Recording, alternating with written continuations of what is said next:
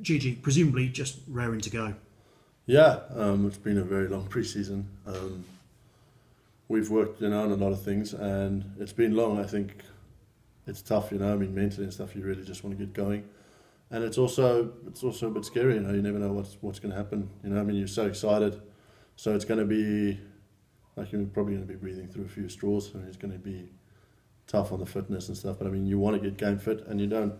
That's why we want to do it. We want to try and get match fit for the Prem. So, these are perfect games, and it's going to be a good, strong opposition. So it'll be lovely to test yourself, and just get better. And you talk about that sort of almost shock to the system. Yeah, how much does experience kind of teach you then to be able to deal with that? Oh, yeah, it's not luckily it's not most of us. It's not your first pre-season, so you learn how to. What to expect, basically. I think the first time that some of these young guys are coming for their first senior pre-season, it is a bit of a shock, But yeah, I think you don't have to think about it. It's one of the things we all have to go through it. Every single club has to go through their first game and get that under your belt to get to the next one. I don't think, it's going to be a crazy long season. I think from now on there's going to be about 20 weeks without a break, which is it's tough on the body and it's tough on everyone. So to get there now, this pre-season might have been good for it because we give us a bit more time to work on things that you were struggling with, and things to work on. Yeah, so yeah, it's all in all, it's a good thing in a way for me personally. I think just because of things that I wanted to fix on the back of, like I heard Tojo say, on the back of last season, which was a bit of a difficult one for me too. Yeah, and obviously you finished with an ankle injury at the end of last season. Is that all okay now? So that's speculation. Yeah, it's all good, man. Yeah, all fine. Nothing wrong. Yeah, all good. Yeah. Excellent news. And how big an opportunity is this for you at the start of this season? Because think back 12 months ago, you really started on fire, and you played the bulk of your 18 games in that first half of the season. Yeah, I think the first 6 months I played my 18 games, and then shouldn't probably go into that, but then I didn't play again, so I'm quite excited. I'm not going to change. You can go back on the last 6 months last year, or the first 6 months. I'll probably deliver the same. That's my mentality. That's what I do. I'm not here to play half-hearted rugby or whatnot. So hopefully the people that are in charge and stuff can see that and go with it. And I suppose that enthusiasm, what you do have is you have that chance to lay down the marker, though, don't you, and sort of set the standard at the start. Yeah, I guess we can. I also think there's going to be a lot of mistakes, a lot of errors. It is the first head out.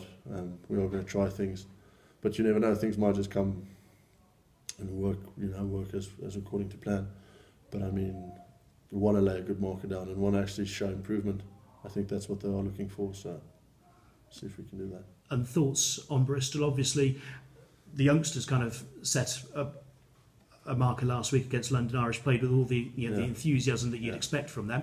I suppose you've got people like that kind of snapping at your heels, looking to try and challenge you as well. Yeah, well, that's the motivation you need. I think once you become comfortable in your position, and no one chasing you, that's actually when you become, you can say, complacent, but that's when you don't work on what you want to work on, and there's no real ambition to improve. So I think it's good. It's a healthy competition of guys in front of you, ahead of you, below you, wherever. It's good because you want to actually prove to yourself and to everyone that you are better, or that it is healthy competition. They had a good chance in front of a good crowd to show what they were made of, and we're going to have a good chance against Bristol away. So it'll probably be a good crowd, I reckon, and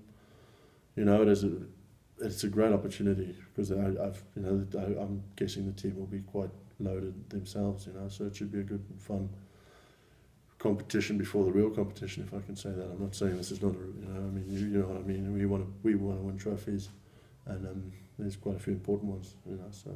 Yeah, and you played in a West Country derby against Bristol last season as well. How does a South African view West Country derbies? To be honest, just another rugby game. From school rivalries growing up, it's the same thing. Everyone just gives the extra. There's an extra 5%, the crowd's a bit louder, those type of things. For me, it's all performing as a team. I hope we can gel together and really play well together. And if we do that, they're going to raise the standards too. It's just going to be a one-up thing the whole time, so it should be fun.